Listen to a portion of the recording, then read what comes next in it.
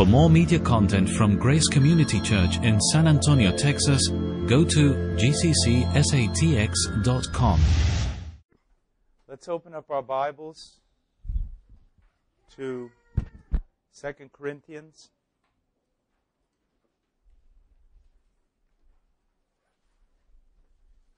Chapter 5, verse 21.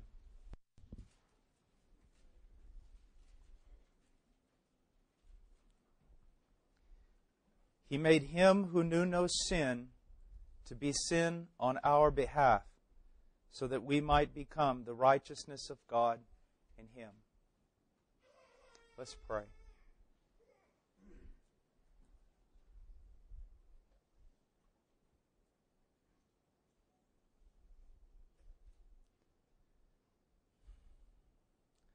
Father,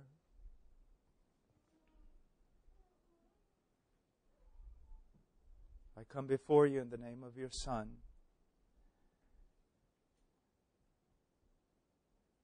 Lord, I would have no strength to do so if it were not for your Son, for His virtue and merit, for His blood on Calvary, for His resurrection from the dead.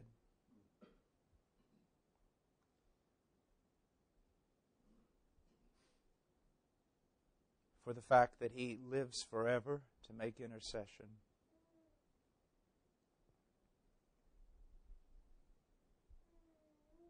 Father, I pray that tonight you would work in my heart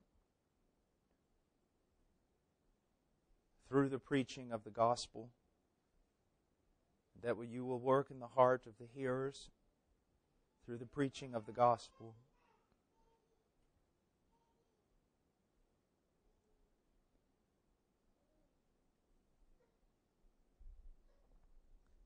Father, we confess that we are weak, that we are susceptible to so much sin, that though we praise you for the great work you have done in our lives, we recognize that even today, if it were not for grace, we would be undone. But with you, great grace is found. And therefore, Father, we are happy in the Lord. Father, make us always mindful that we might be tethered to you, clinging to you, hoping in you and your goodness, looking unto Christ. Father, help us this night that we might look unto Christ from a higher vantage point, that we may see more of Christ and love Him more and be to Him better servants. In Jesus' name, amen. Tonight I'm going to be speaking about the cross of Jesus Christ.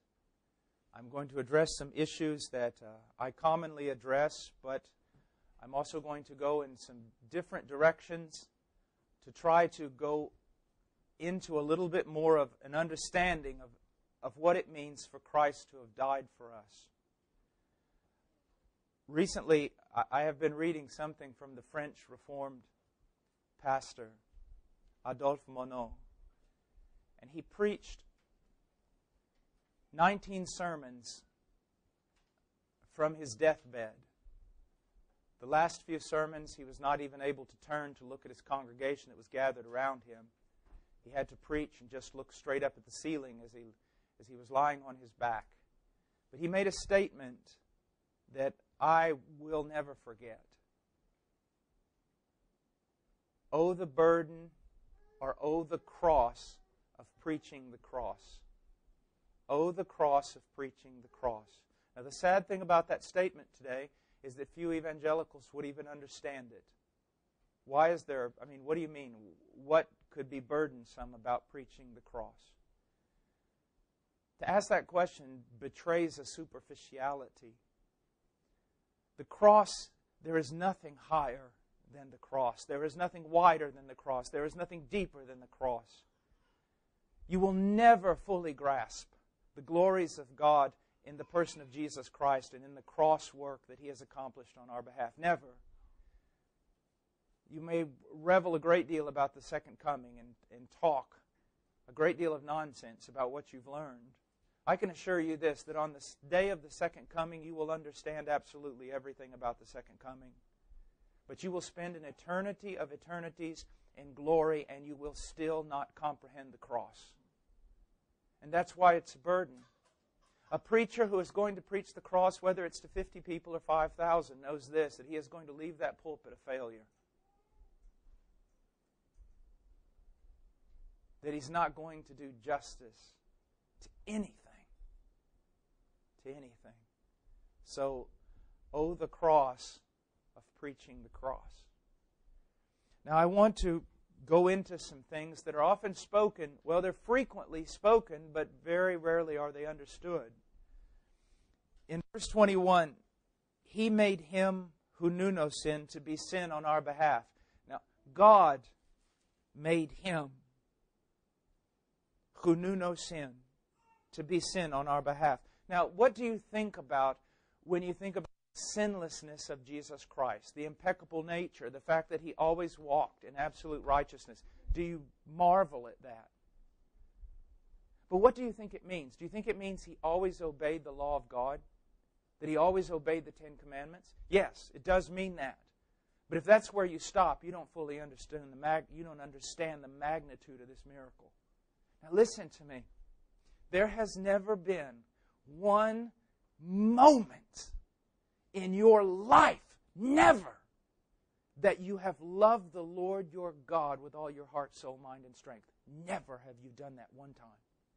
You have never loved God as He ought to be loved. Never. Not one moment. Not in your most pious moment as a Christian. You have never loved God as He deserves to be God. It would be blasphemous for you to say that you have loved God as He deserves to be loved. Now I want you to think about this. There was never one moment in the life of Christ that He did not love the Lord His God with all His heart, soul, mind, and strength.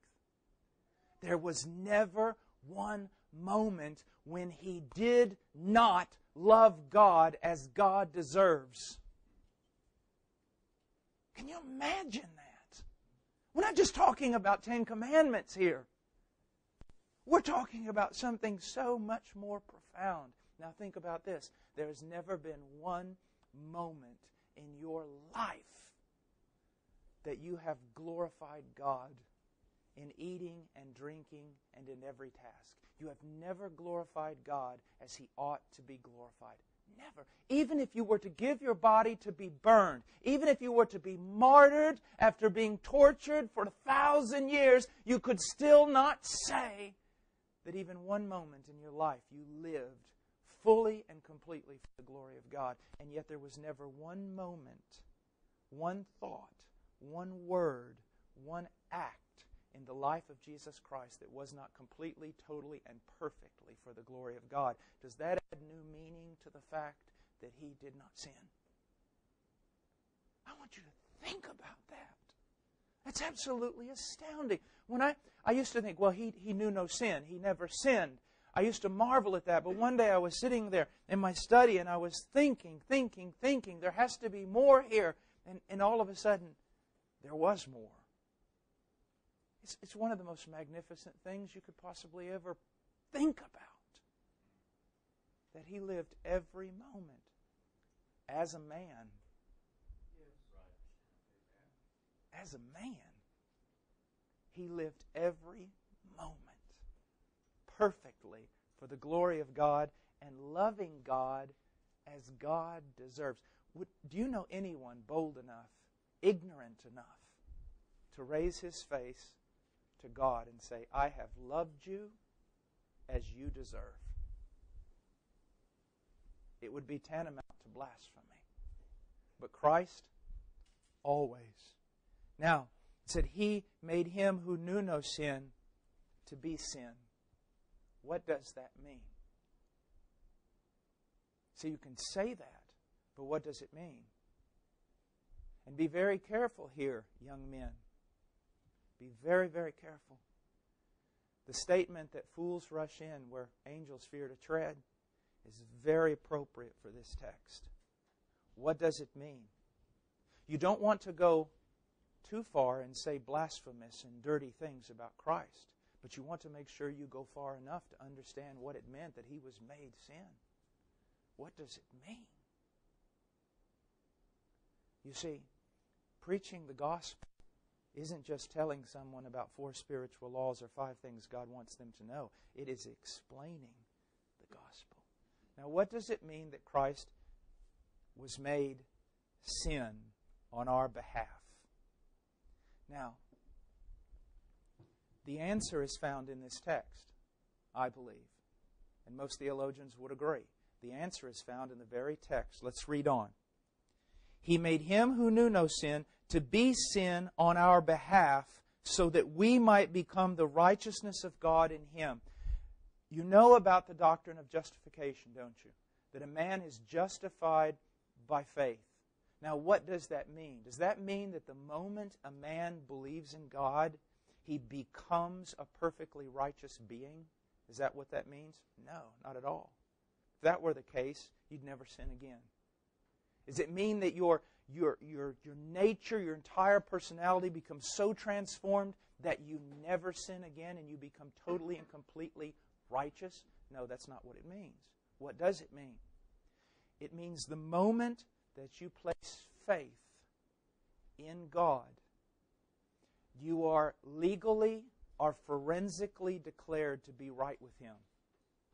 At that moment, He legally declares you right with Him. And here's the important word, He treats you as right with Him. You stand before Him having been legally declared right with God. And He will treat you from then on as being right with God. Do you understand? It is a legal thing that He does. Is everyone following me? Now, what does it mean that Christ was made sin? Does it mean that on that cross, His nature became deformed, polluted, degenerated into corruption? Is that what it meant? No. He was always the spotless Lamb. Always. So this is where you need to be careful and not say terrible things against Christ. It's not that He became this horrid, sinful, deformed, depraved creature on that tree. That is not what occurred. But what occurred is this. The sins of His people were imputed to Him, as His righteousness has been imputed to you, and you are therefore treated as righteous before the throne of God. All the sins of God's people were imputed to Him, were put on Him. And then, and this is the important word, He was treated before the throne of God as the sinner should be treated. Now, does that terrify you? It would if you knew how sinners should be treated before the throne of God. It would absolutely terrify you. John Gill, an early Baptist, used to say that he stood in our law place. He took all our sin and all our guilt upon Himself, and God looked down at His only begotten Son, in whom He was always well pleased, and there at that moment treated Him as the one guilty. Treated Him as the one deserving punishment, deserving abandonment. Now, I want us to go on. I'm going to be reading from a lot of notes because I'm going to be quoting a lot of Scripture. First of all, something you've probably all heard me preach before, He became a curse. Having carried our sin and being treated by God in the way that God ought to treat you, he became a curse. Now, what does it mean to be a curse? Well, it's very, very hard to say because the Bible doesn't give us direct statements with regard to what it might mean to be a curse.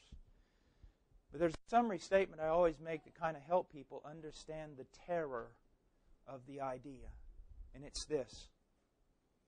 The man who is a sinner under the curse of God. And why is he under the curse of God? Cursed is everyone who does not abide by all the things written in the book of the law so as to perform them. He is under the curse of God because he has violated the law of God. And he has done it every moment of his life.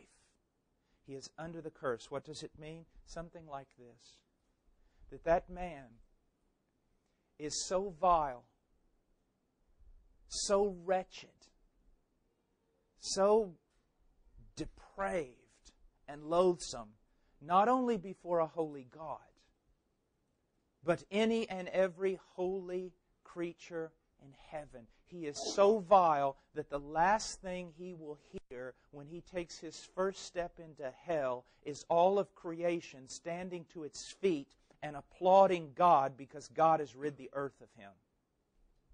So if you want to know what you are apart from Jesus Christ, if you've so emboldened your heart and set your face like flint against God, and you want to stand like that and be judged by Him, know that that is your destination. That is what is coming upon you. I want you to understand something. It will be not parents gathered around you, mourning or trying to defend you from God. It will not even be creation. You will look to your left and all of creation will stand back from you like they stood back from Achan. You will look to your right and your family will say, "We know you not." You will look to angels. They'll turn their face away. And when you take your first step into hell, you'll hear all the world rejoicing. That is what you are, whether you want to acknowledge it or not. Apart from Jesus Christ, that is what a man is. Why do I have to say it that way? Because if you don't understand how ugly man is, and if you don't understand how horrifying is the judgment he deserves, you will never understand what Jesus Christ suffered on that tree. That's why it must be done. You think I do all this for you? Compared to Him, I care not for you. I want you to see your vileness. Oh, so that I'll repent, right, preacher, and come. Whether you repent or not, I care not. I want you to see your vileness so that you will see how wonderful He is. I want to magnify Him. I want to magnify Him. Now, what does it mean to come under a curse? What does it mean? Well, here's something I did. I decided to take several days off and go through the Bible and look up curse and blessing and take everything that's ever written as a curse and see how it would be applied to that tree. And take everything that's ever said to be a blessing to the people of God and convolute it, turn it around, and throw it back upon the head of Christ. Because here's what I want you to see. If you ever say, "I'm blessed," I want it ringing in your ears right after that statement, because He was cursed. The only reason you can be blessed is because He was cursed. I want you to rejoice in the blessing, but I always want you to hear following that, it came out of a curse that fell upon Him. Let's just, for a moment, I'm going to give you for a moment the Beatitudes turned inside out to give you an idea of what it meant for Christ to be on that tree. You know the Beatitudes, blessed are the poor in spirit, for theirs is the kingdom of heaven, and on and on. Well, according to the Beatitudes, the blessed are granted the kingdom of heaven. The cursed are refused entrance. My God, why have you forsaken me? A slammed door. The cursed are recipients of the blessed are recipients of divine comfort, and the cursed are objects of divine wrath. The blessed are satisfied, and the cursed are miserable and wretched. The blessed receive mercy, the cursed are condemned without pity. The blessed shall see God, the cursed are cut off from His presence. The blessed are sons and daughters of God, the cursed are disowned in disgrace. Now listen to me, hearer. Let me share with you what you should know. Let me share with you what you should experience. Let me share with you what will happen to you if you continue rejecting Christ. You will be refused entrance into heaven. You will be eternally an object of divine wrath. You will be eternally miserable and wretched. You will be eternally condemned without pity. You will be cut off from the presence of God, and you will be disowned in disgrace. But you can be saved. Why can you be saved? How can you be saved? Because Christ was refused entrance.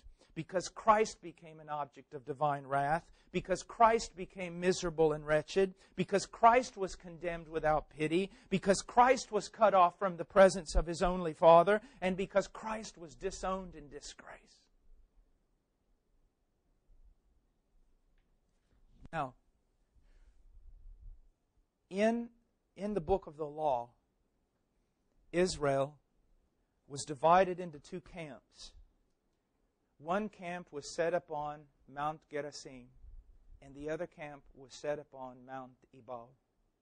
Those on Mount Gerizim were to pronounce all the blessings that would come upon the covenant keeper, the man who obeyed Yahweh, who obeyed his God.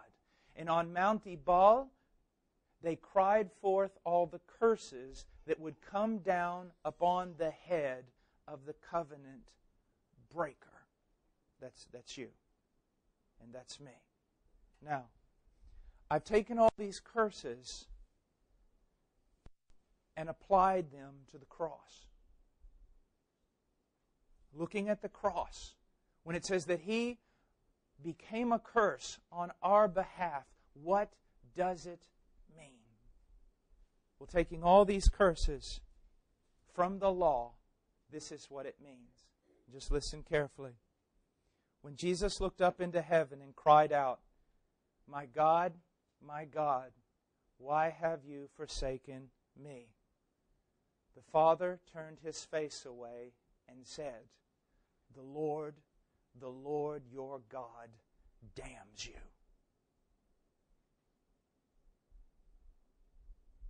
The Lord sends upon you curses, confusion, and rebuke until you are destroyed and until you perish quickly. The Lord smites you with madness and with blindness and with bewilderment of heart, and you will grope at noon as a blind man gropes in darkness with none to save you. The Lord delights over you to make you perish and destroy you, and you will be torn from the land. Cursed shall you be in the city, and cursed shall you be in the field. Cursed shall you be when you come in, and cursed shall you be when you go out. The heavens which is over your head shall be bronze, and the earth which is under you iron. You shall be a horror, you shall be a proverb and a taunt among all people. Let all these curses come upon you and pursue you and overtake you until you are destroyed, because you would not obey the Lord your God by keeping His commandments and His statutes which He commanded you.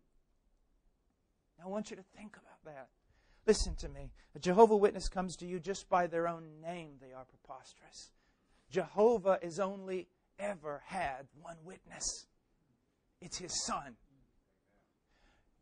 Jehovah has only ever had one servant. One true servant. There's only ever been one true Israel. It is His Son. You think of Him as a servant of man. That's only secondary. Please understand that. He was first of all the servant of Yahweh. He came down, and out of love for a bride and a desire to glorify God, He put Himself against the threshold of the door and allowed not only His ear to be pierced, to be made a servant, but His hands and His feet. He was a servant of Yahweh. He is the only covenant keeper that ever walked on this planet. The only one that God could ever look down at and say, "This is my beloved Son in whom I am well pleased." There has never been another. And yet on the cross, the Father turned away from Him and said this, let these curses come upon you and pursue you and overtake you until you are destroyed. Now listen. He looks down, he says, because you would not obey the Lord your God and keep His commandments. And it goes on. He was cursed as a man who makes an idol and sets it up in secret.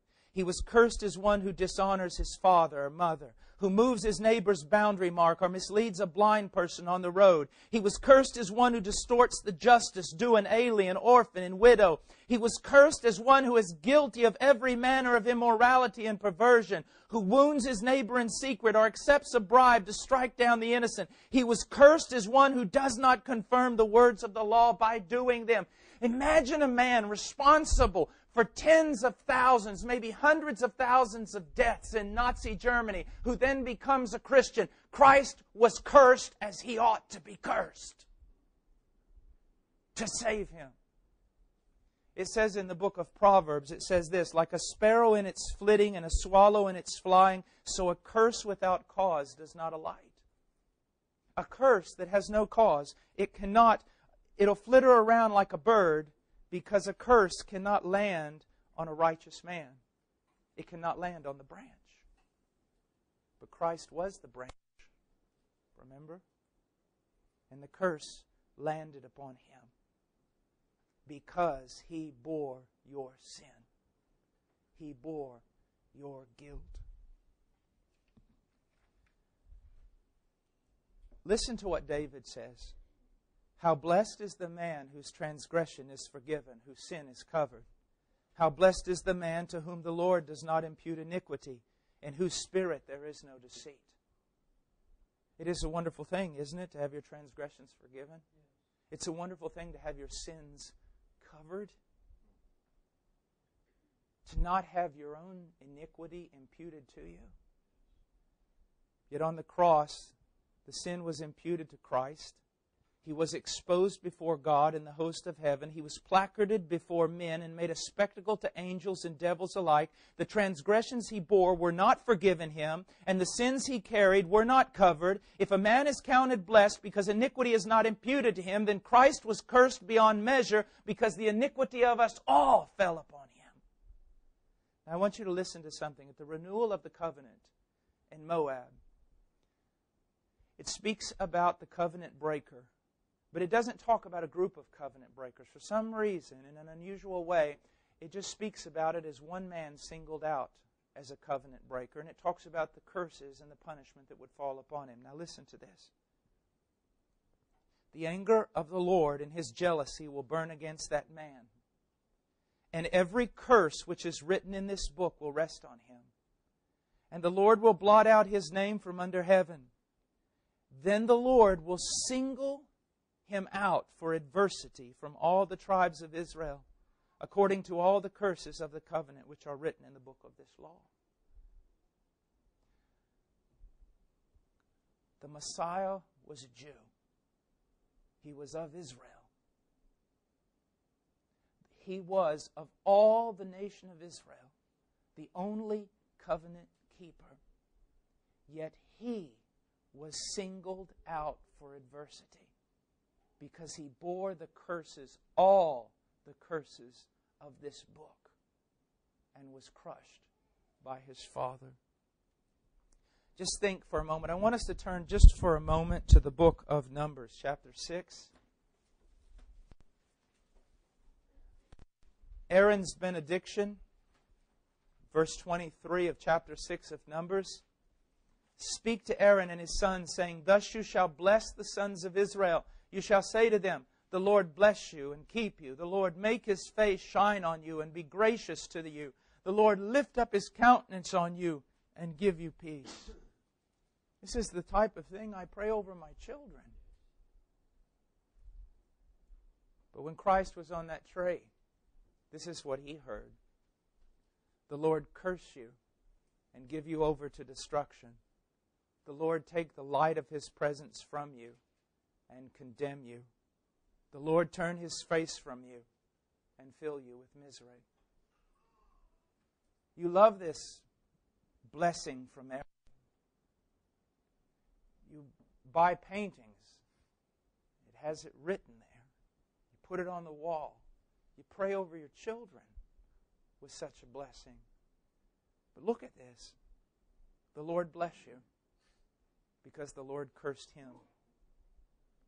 The Lord keeps you because the Lord let him go. The Lord made his face shine upon you because the Lord took his presence away from him. The Lord is gracious to you because he was just to the one who bore your sin and crushed him. The Lord lifts up his countenance on you. The Lord took his countenance away from him. You see, every good and perfect gift that you have is a result of a deadly, horrid cross that killed him. Every last bit of it.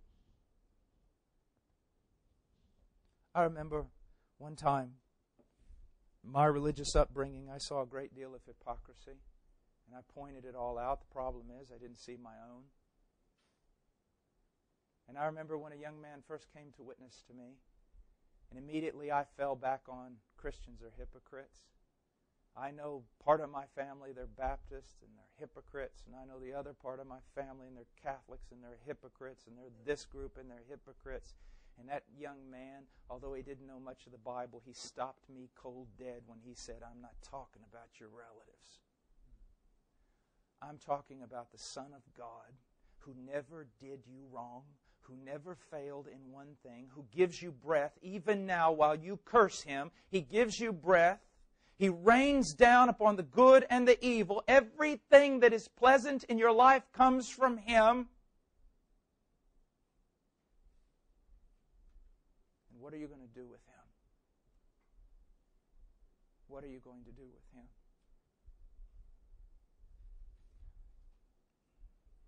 I am not religious, and I wouldn't even call myself much of a nitpicker when it comes to rules.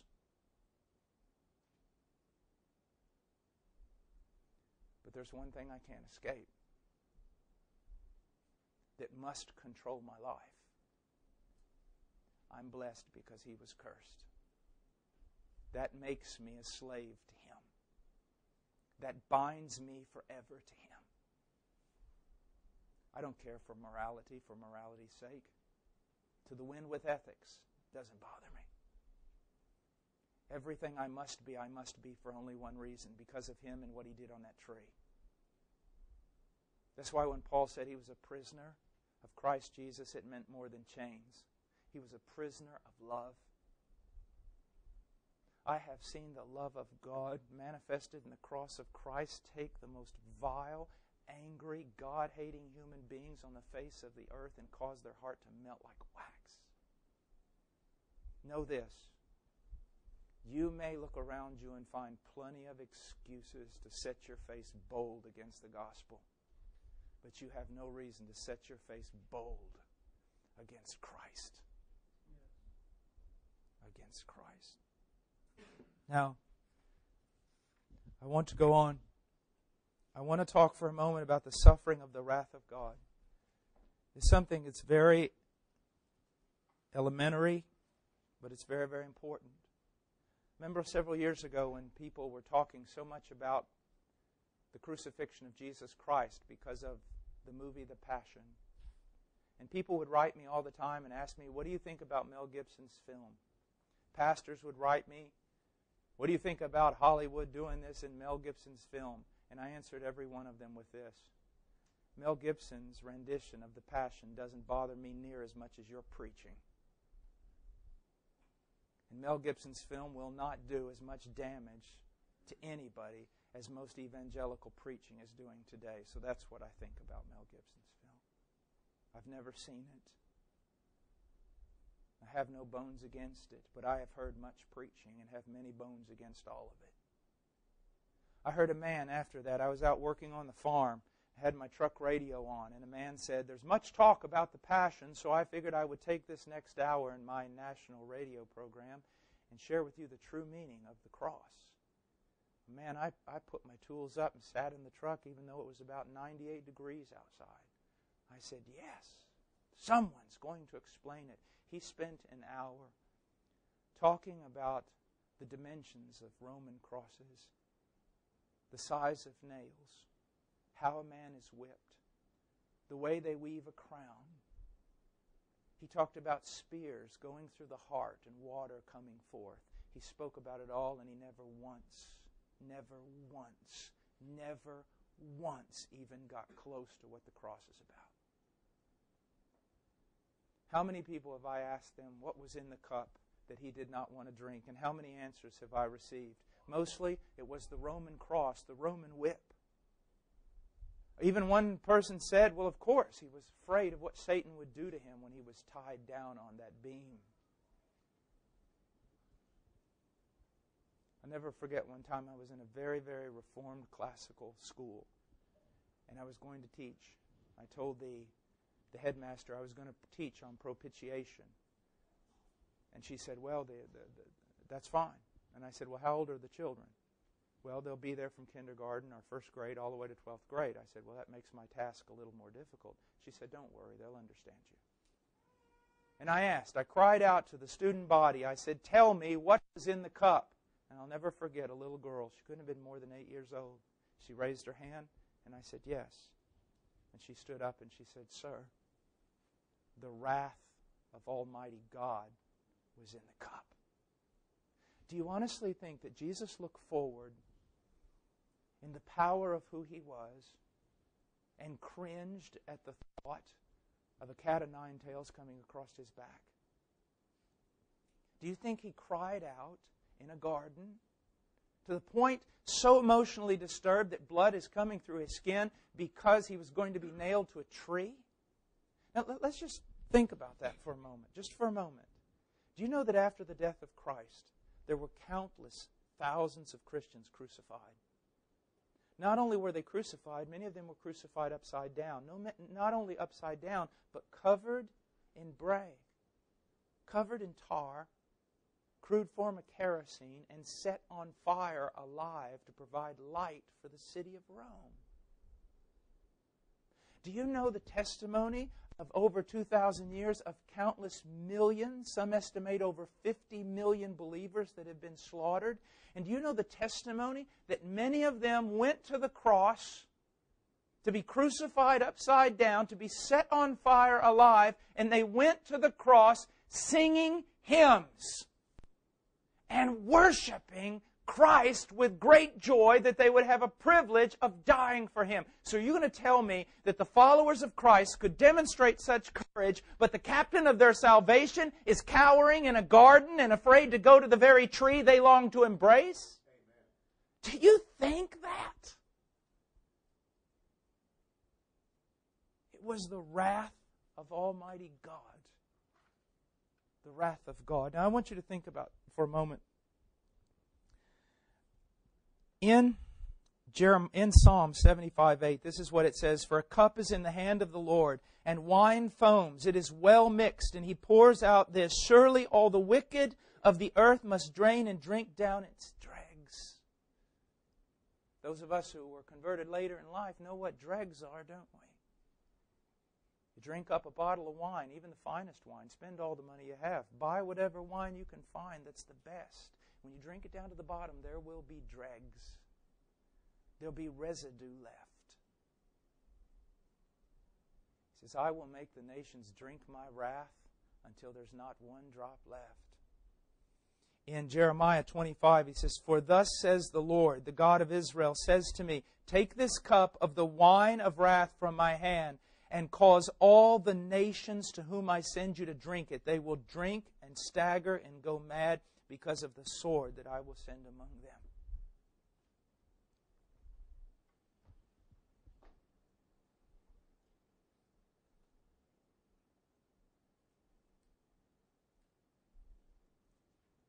A divine hand sweeping down and grabbing you by the back of your head, by the back of your neck, and bringing a chalice of fury beyond description, and forcing you to set your mouth upon it and drink down every drop. You say, my God's not like that. That's because you don't have a God of the Bible. He has a rod of iron with which He rules over the nations. Some men will bow before Him by grace, and others because their kneecaps have been broken. They will bow. And what is amazing, what you should know, no one will be your lawyer on that day. No one will cry out anything about human rights. There will be no defender. They will all applaud. They will all applaud.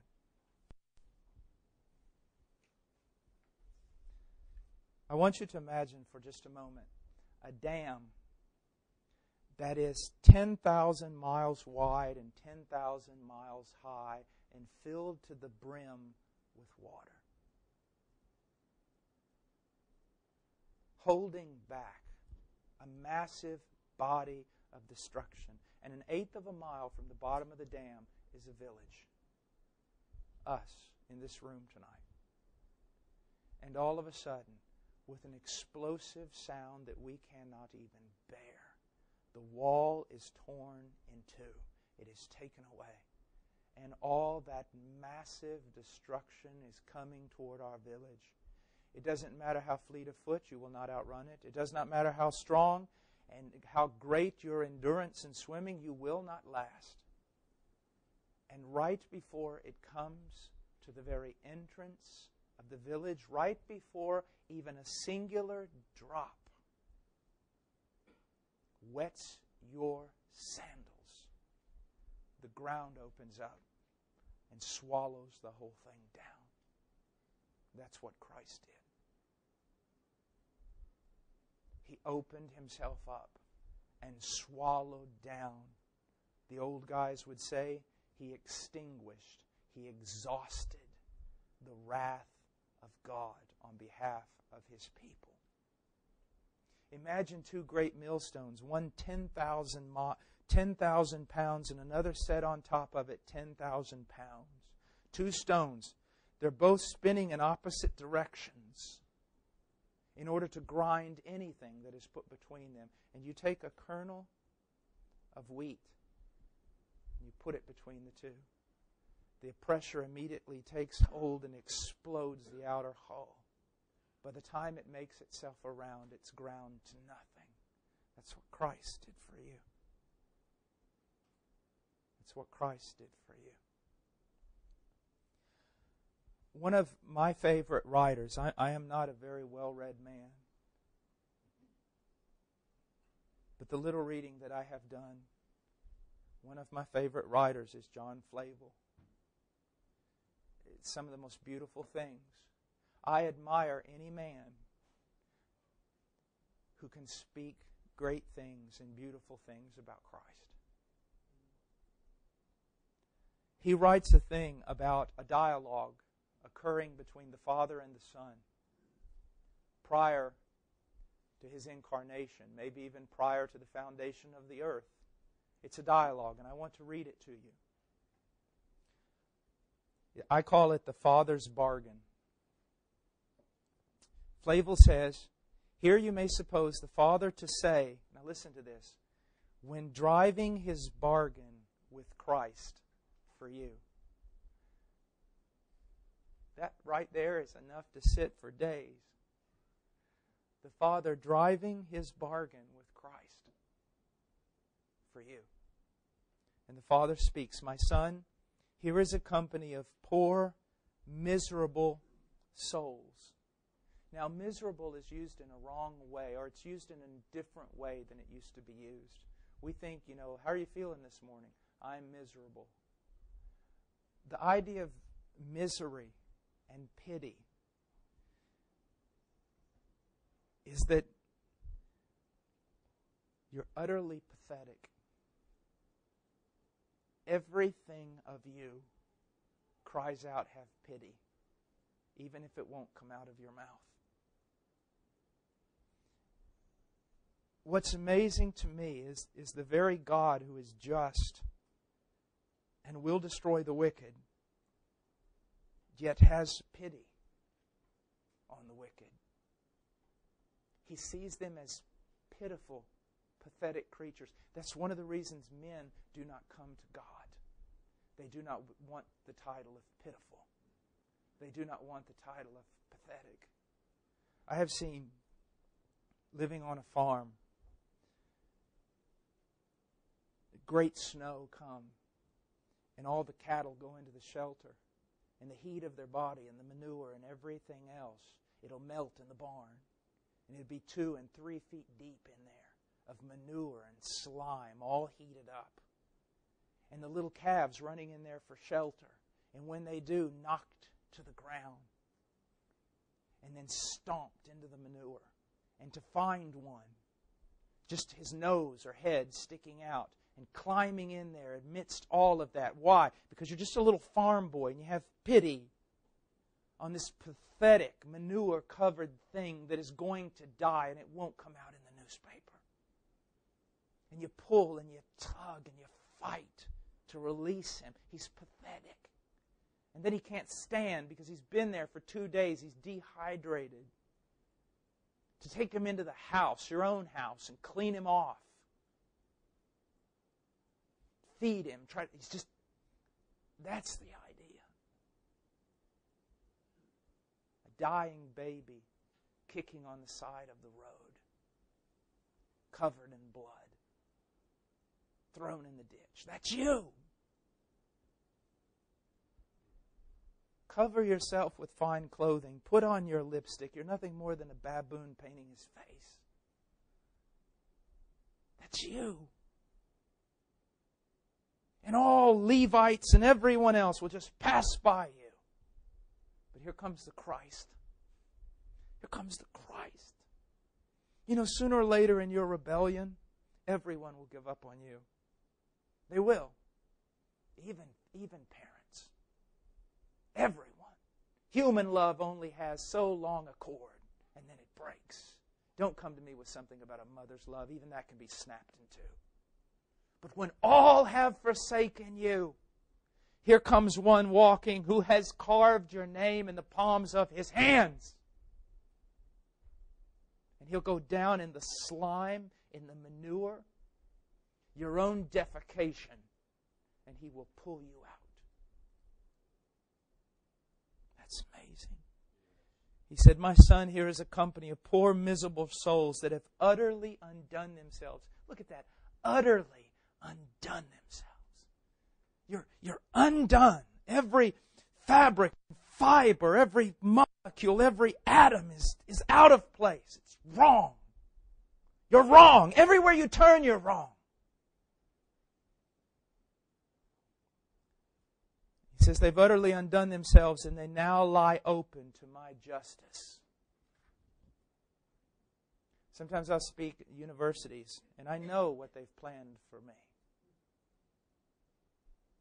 They think, here comes a fire and brimstone preacher. Let's get him on film so we can put him on some show and mock him. So I'll always walk out there and I'll go, you have a problem. And they're expecting me to begin with some Puritan ethic, some morality. I'm going to force upon them from ancient times. Here stands a social dinosaur ready to tell us something from the past. And I go, this is your problem. There is a God, and He's good. And I can just hear them. What? Why is that a problem? Because you're evil. So what's a good and loving God to do with someone like you who knows nothing about goodness and nothing about love? Self-centered, propped yourself up in the foundation of your own ego. What's He to do with someone like you? The better He is, the worse is your condition. Justice must be satisfied. He says, justice demands satisfaction for them or will satisfy itself in the eternal ruin of them. Think about this. I don't know why I'm preaching this way. I suppose all of you, most of you believe yourself to be believers, but there's somebody. It's not true. Eternal ruin. Ruin for a while I can bear with. A ruin of 10,000 years is bearable. There is light at the end of the tunnel, but eternal ruin, where destiny is no longer linear. Do you realize that? There is a sense in which history is linear. It's not circular. It's not a circle. It is linear. But there will come a time when your destiny will double itself back on itself and never have an end. Eternal ruin. So I beg you, as God would beg you through me, do not do this. Don't go this way. Today, if you hear His voice, do not harden your heart. Today is the day of salvation. Will satisfy itself in the eternal ruin of them. What shall be done for these souls? And thus Christ returns. O my Father, such is my love to and pity for them. If I hear this so often, I don't want anybody's pity. You will. You will. But wisdom speaks to you in Proverbs, and she tells you how she has stood in the streets and she has called your name so many times to pour out for you to accept her reproof so she could pour out her Spirit upon you, and you would not. Therefore, when calamity comes and you cry for pity, she will laugh at your destruction. Oh, my Father, such is my love to and pity for them. You know, it's just amazing to me. And this is so important in marriage. This is amazing. If I hear tell, I know there's a rumor out there, I've never seen this done, but I hear tell there are people who will spend $40,000 for a car. I mean, that's a house. But I don't think there's anybody who buys a car for $40,000 in order to fix it up. You don't do that. You buy a car for $40,000, something's wrong with it, you're immediately back to the dealer going, hey, what's the deal? I spent $40,000 on this thing. Christ spent His love to buy a bride that was ugly and that He would have to spend countless hours fixing up. Now that's love. That's love. I mean, you're there and you're in your wallow, you're in your slime, you're in your blood, you're in your afterbirth, you're there, you're filth. He buys you out of the ditch. He buys you on the auction block of prostitution, covered in the filth of men, with His own blood, with the intention of cleaning you up. That's utterly amazing. A lot of you were raised in religious families and all sorts, not me.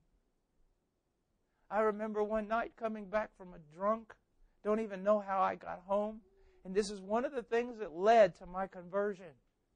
Man, I could party, fight, and everything with the best of them. You want to know what the world is like? I've been there, done that, got the T-shirt, and you don't want to know. And I remember making my way back to an apartment. I don't even remember how. I just remember waking up at 5 in the morning, a little bit of light cracking through, and going, where's my shirt? And getting up off the linoleum floor halfway and going, why? I'm all wet. Why am I all wet? I'm sticky. And going to the bathroom and turning on a light. Someone had told me about Christ a couple of weeks before. And turned on the light. And there I am, covered in my own vomit.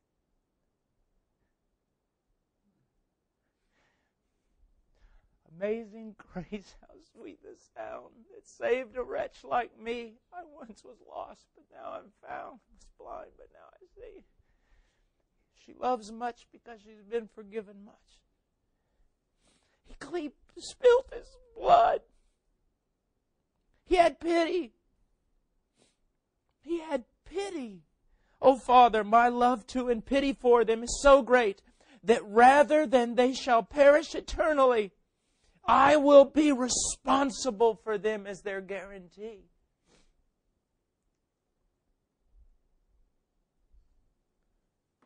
Take the most wicked, vile, irresponsible man that you know, cares nothing about anybody but himself, who would just as soon destroy, kill, maim, anything, and then stand up and tell someone when he's knocking at the door, tell the owner of the mansion, let him come in, I will be responsible for him.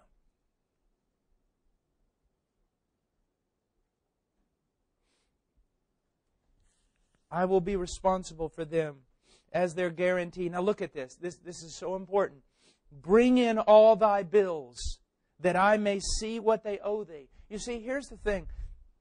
Sometimes you make a pledge of love, and then it gets so difficult. You go, hold on, let me out. I didn't know what I was getting into. No. I didn't mean to pay this much. No. I'm sorry. I'm going back. If you'd had told me what it was going to be like and what they owed, well, I wouldn't have done it, so I'm leaving. That's not what he said. He said, Father, bring in all their bills. Everything they owe thee, I want to see it. When he went to that cross, he knew exactly what he was going to suffer. Now that is love. That, my friend, is love. He says, and listen to this, bring in all thy bills that I may see what they owe thee. Lord, bring them all in. Now this is the most beautiful part. Listen, that there may be no after reckonings with them. Once I pay this, there is nothing left for them to pay ever. Ever. I'm paying for past, present, future, everything. There's no after reckonings. No one. The law, the devil, no one comes to them and speaks with them after this. Justice is paid. At my hand thou shalt require it, and will rather choose to suffer the wrath that is due them than they should suffer it. Upon me, my Father, upon me be all their debt. Now listen to this. The Father responds, but my Son, if thou undertake for them, if you take their place, thou must reckon to pay the last mite.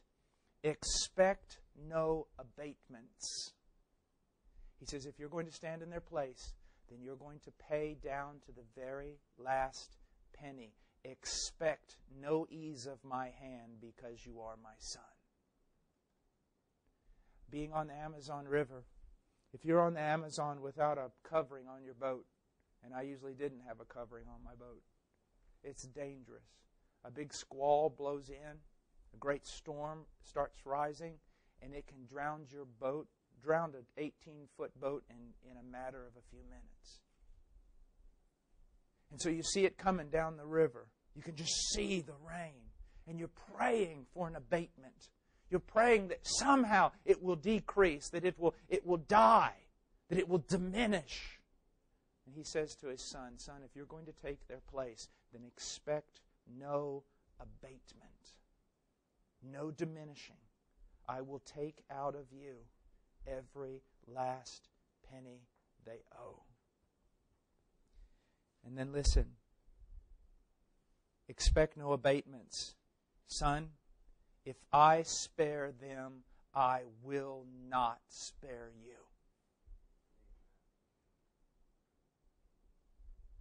Son responds, content, Father. I'm content.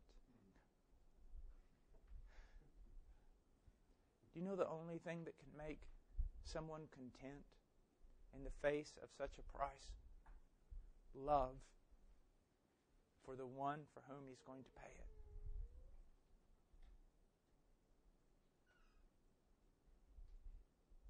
It's like Jacob with Rachel. Serve me 7 more years. I'm content. I'll do it. I'll do it. Only love can do that. Only love can do that. Content, Father, let it be so. Charge it all upon me. Now this is where this is where I see the mighty Christ. Listen to him. Content, Father, let it be so. Charge it all upon me. I am able to discharge it. No one can say that. Do you realize that? If I hear these songs and they're going, God looked all over heaven to find someone willing to die. God looked for a perfect man and couldn't find one. You could crucify under the wrath of God 100 million perfect men, and they could not discharge our guilt. Only the Son of God could discharge our guilt. No one else. No one else. I am able to discharge it, and though it prove a kind of undoing to me, what an understatement. But love always makes understatements when it talks about the sacrifice that must be made. Go to the missionary who's lost everything on the foreign field, but don't mention to him that he made a sacrifice. You will make him nauseous to the point of vomit. He will scream, I sacrificed nothing. For him, all for him. Though it kind of prove an undoing to me, though it impoverish all my riches, empty my treasures, yet I am content to undertake it. I want to close up with something. Many, many years ago, God tested a man by the name of Abraham. But know this, in all our dealings with the Old Testament, know this, and I know there are scholars who would disagree with me and call me, romantic or from a wrong age. But the Old Testament is not about ethical teaching. It's about the person of Jesus Christ. The whole thing. Every jot and tittle of it points to Him. And so when I tell you about this Abraham, who is told by God to take his son to the mountain, Mount Moriah, his son Isaac, know that it is pointing to Christ more than it is pointing to the faith of a man. And I want you to listen to what God says to Abraham. Now listen to the language. It's very important. Take now your son, your only son, whom you love. Do you think God is trying to tell us something? That this is not just about Isaac. This is not just about Abraham. Listen to the way he speaks. Now take your son, your only son, whom you love, Isaac, and go to the land of Moriah and offer him there as a burnt offering on one of the mountains of which I tell you. Can you imagine the sadness in that man's heart? And he marches himself and his son to the mountain. We see in the Scriptures, and I think the rabbis would see it so, in the Scriptures, it doesn't mention at all any contradiction or opposition by Isaac. Why? It's pointing to Christ. Nothing is mentioned of a fight. The boy surrenders to the will of his father. And so the father's will finally bends into the will of God, and he takes probably a flint knife, maybe even the same knife he used in the circumcision of his son, his only son, the son whom he loved. And he laid his hand on his brow, and he brought the knife down to his breast to kill him. And his hand was stayed. And God spoke and said, Abraham, Abraham, do not stretch out your hand against the lad, and do nothing to him. For now I know that you fear God, since you have not withheld your son, your only son, from me. And then Abraham looked, and there was a ram in the thicket caught by its horns. And the boy was released, and the ram was slaughtered. And those of us watching the stage breathe a sigh of relief as the curtains are drawn to a close, and we say, what a wonderful ending to the story. It wasn't the ending. It was the intermission. Generations and generations and generations pass, and the curtains are opened up again. And there on the stage is the Son of God, placarded on a cross. And the Father lays His hand upon the brow of His Son, His only Son, the Son whom He loves, and takes the knife from the hand of Abraham and brings it down upon the chest of His only Son and slaughters Him. There was no ram in the thicket caught by its horns. There was no deliverer for the deliverer. As the old poem says, offer up the sacrifice. Creation sends forth the call. Offer up the sacrifice, one life to pay for them all. Offer up the sacrifice, the innocent one must be slain.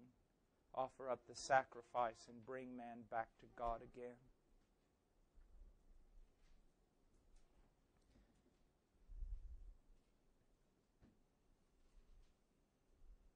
You know, when Abraham was there on the mountain, this is what he said. The Scripture says, he then named that place Jehovah Jireh, or the Lord will provide. Thus it is a faithful saying that remains until this day, in the mount of the Lord it will be provided. For us, the true believer, Calvary is the mountain where the Lord provides. The most angry, I guess, I become is with this. When I hear preachers talk about homes and cars and Mercedes-Benzes and all sorts of material prosperity because Jehovah Jireh, the Lord, will provide. With those words, they condemn themselves, demonstrating that they care more for things than the Lamb of God who was provided on the mount. And one of the reasons why people follow these false prophets, and so many of them are in your state, the reason why people follow them is because they want exactly what those false prophets want. They don't want God. They want their best life now. But for those of us who are Christian, this is what we say. Using the words of God to Abraham. Abraham, Abraham, I now know. But we say this, God, my God, I now know that you love me, since you have not withheld your Son, your only Son, whom you love, from me.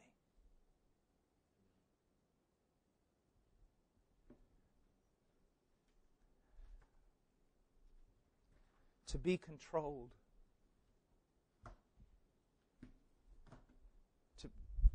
To be controlled, not by a religion, not by a morality, not by an ethic, and not by a way of life, but to be controlled by an act of love is an amazing thing. Don't talk to me about duty. To be controlled by love. And to have your gauge being that. It's a marvelous thing. It's a marvelous thing. I think instead of asking, do you believe? Or do you walk the straight line? Because there are many who say they believe and they don't. And there are many who walk in a wonderfully straight and religious line, and they're marching themselves straight into hell. My question for you would be this: do you esteem the person of Jesus Christ? Do you esteem the person of Jesus Christ? In His presence, does everything else fade into nothing?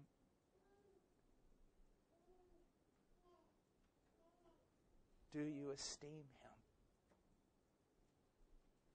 I hope you say, like the man who said, Lord, I believe, help my unbelief. I hope you will say with me, I esteem Him, help me esteem Him more. Help my lack of esteeming Him. When your eyes are set on Christ, that's all you need. That's all you need. My prayer for you is the prayer I have for me, the prayer I have for my own children,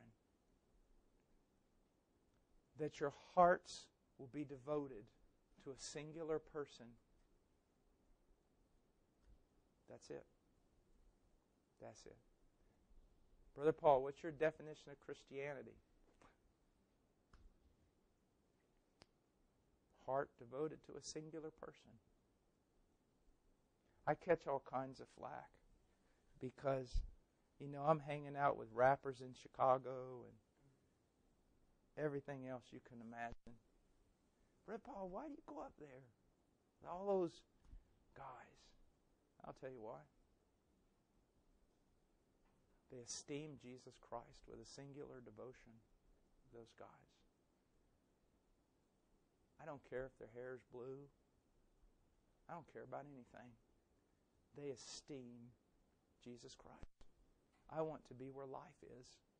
Where life is. Where life is. Where there are people, because of love for Jesus Christ, are making incredible sacrifices, and they count them as no sacrifice at all. Where they are doing to the best of their limited knowledge whatever they can to please Christ. Put me there. I'll teach them. Put me there. You see, it's Him. I want you to have Him. I know that this group will disappoint you. I know your parents will disappoint you. I know your children will disappoint you. I know I will disappoint you. I know preachers will disappoint you. I know everything about everything will disappoint you and give you cause from turning away from the faith. But He will never disappoint you. The one who calls upon the name of the Lord, trusts in Him, will not be disappointed. There's not been one time in almost 30 years that Jesus Christ has disappointed me. Never. So if you're going to throw some argument about somebody let you down and therefore you don't follow Jesus, it's just not going to wash. This is just between you and Jesus. You can sit there and go, Christians are weird and I don't like them. Yeah, I agree. A lot of them are, like children of the corn. They're kind of strange. And some of them in a right way, and some of them, no, they're just strange. But that's not what I'm talking about. Jesus never does that. Jesus is always absolutely wonderful. In every shape, form, and fashion. Every shape, form, and fashion. Oh, please come to Him. Please know Him. Please seek Him.